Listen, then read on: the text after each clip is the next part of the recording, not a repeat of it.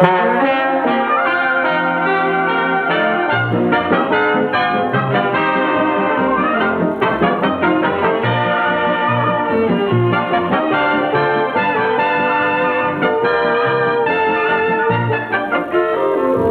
are a human animal. You are a very special breed. For you are the only animal who can think, who can reason, who can read.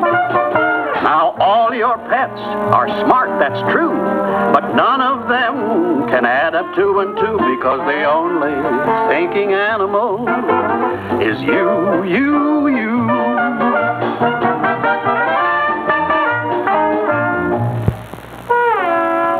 Well, sir, I hope you're watching, because I'm going to talk about what you're watching with, your eyes.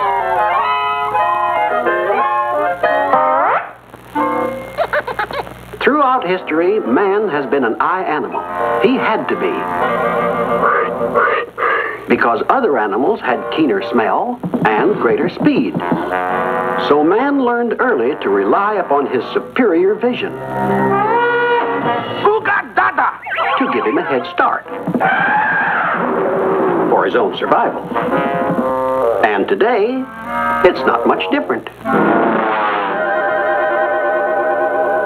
Man's sense of sight is one of the strongest in the animal world, and through intelligence, he has invented instruments to increase his natural sight. He's made binoculars for distance, the telescope for astronomy, the microscope for scientific research, and he has built the Palomar Observatory for viewing outer space. You know how I know all of these things? I get them out of books. You can find anything you want to know from books.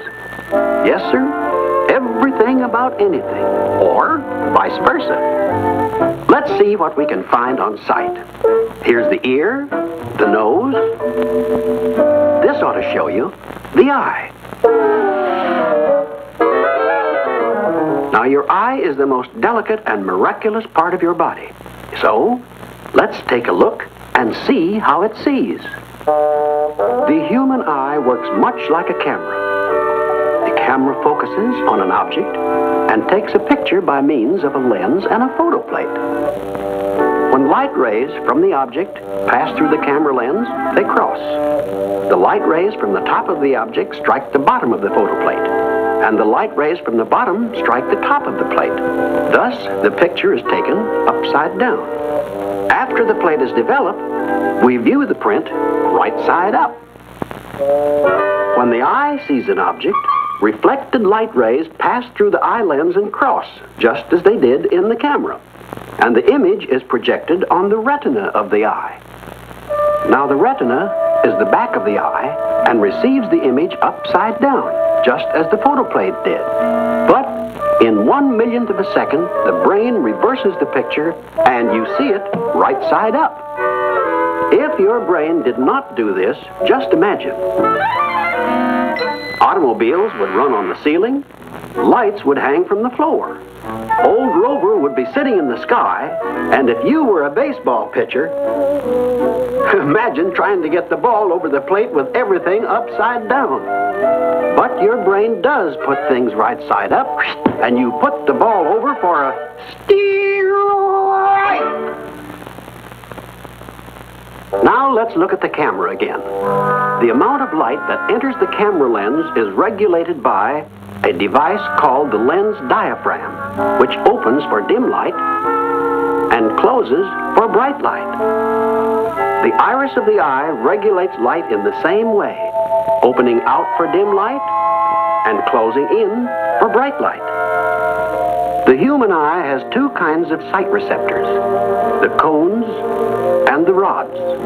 The cones are in the center of the eye. They work best in bright light and see colors and sharp detail. The rods surround the center. They work in dim light and see shades in tones of darks and grays. Now, chickens have only cones in their eyes. They can't see in the dark, and when the sun goes down, it's bedtime. Bats, having only rods in their eyes, sleep through the day, but they are wide awake at night. You, having both rods and cones, can see by day or night. Now, because your eyes are valuable, nature has built in some safety features to protect them. For example, the tear glands in your eyes work like the automatic water spray on a windshield. And, like the windshield wiper, the eyelids wipe your eyes clear of dust and other particles. Window shades can dim sunlight in a room, just as your eyelids shade your eyes from strong light.